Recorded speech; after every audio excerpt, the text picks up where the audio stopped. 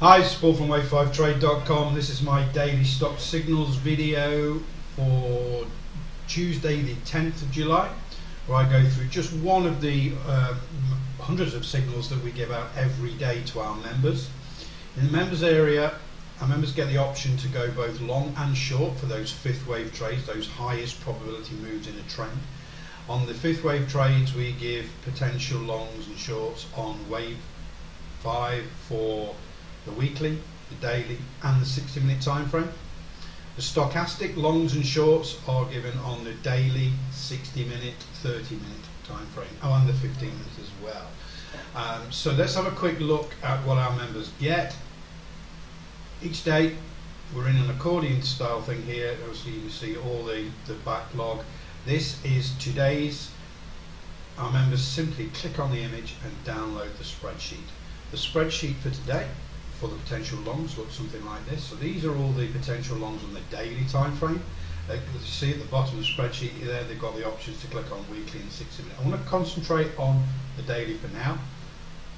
I've chosen ADP, Automatic Data Processing Inc. on the daily for a potential long. So that's going to have a look at the chart and see how we set it up from the signal.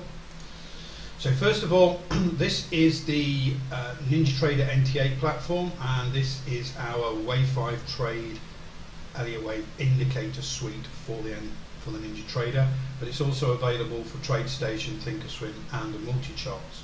For those users that have got our indicator suite, to isolate this quite a little bit difficult. We've got a bit of a roller coaster ride, range bound period here on this stock, and then we get that final move up on the main trend, and we've pulled back against it.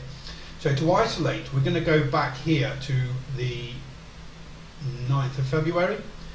So this is a slightly lower low than this here, this range bound pivot. So we've isolated here, and then our indicator suite has labeled the ABC correction, and then the Elliott Wave 1, 2, 3, 4, and that's where we are right now. So let's zoom in a little bit and have a look at this. So the important bit really is the wave 4.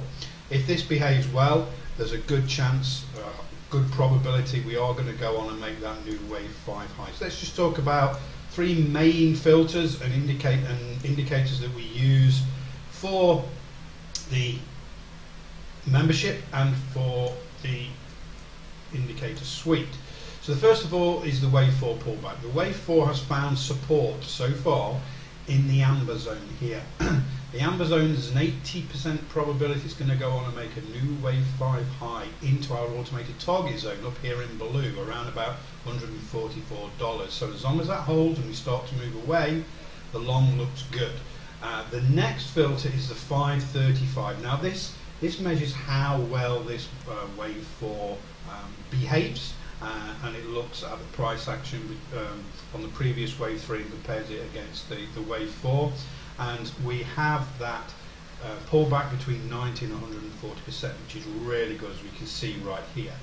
Thirdly, we have our stochastic. Now the yellow dots on the top of the stochastic in the overbought zone denote a very strong bullish trend.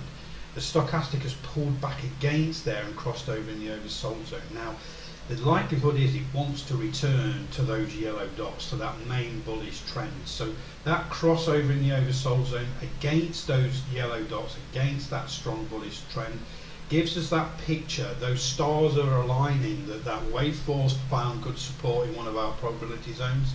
The 535 has pulled back between 90 and 140%, and then finally the stochastic has built that picture that we've got a strong bullish trend and we've pulled back against it. So it's that pullback that's good, and then we've just got to look for the entry really.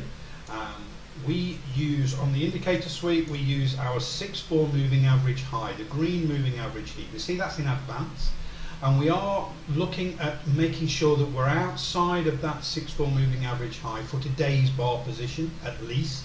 And then I want to always look left. I want to make sure I'm above all of this recent price action, these rejections of these highs, but also when I look left on here on this chart on the wave 3, we can see this high here. Now this is important. We want to make sure that we are above this rejection level, because we've rejected the highs there and pulled back. So we've gone for an entry at 136.47. Stop loss is below the wave 4, about 132.50, and then the target's 144. So as you can see, we've got a great risk reward of 1 to 2 into this target zone here for ADP.